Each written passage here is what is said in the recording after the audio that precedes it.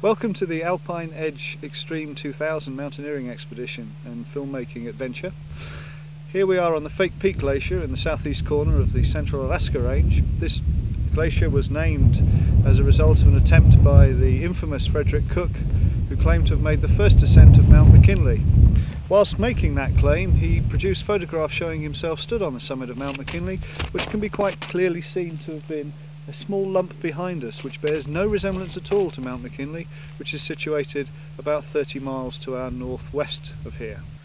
As part of this expedition's build-up, Mike Smith and Jeff Hornby have been conducting a series of acclimatisation ascents before attempting both Mount Foraker and Mount McKinley, or Denali as it's now known. Behind us lies Mount Shoals, which received its first ascent from this expedition 3 days ago. Since making this first ascent, we've had a couple of days of bad weather, and our next objective is the central couloir on the west face of the unclimbed Mount Tassels.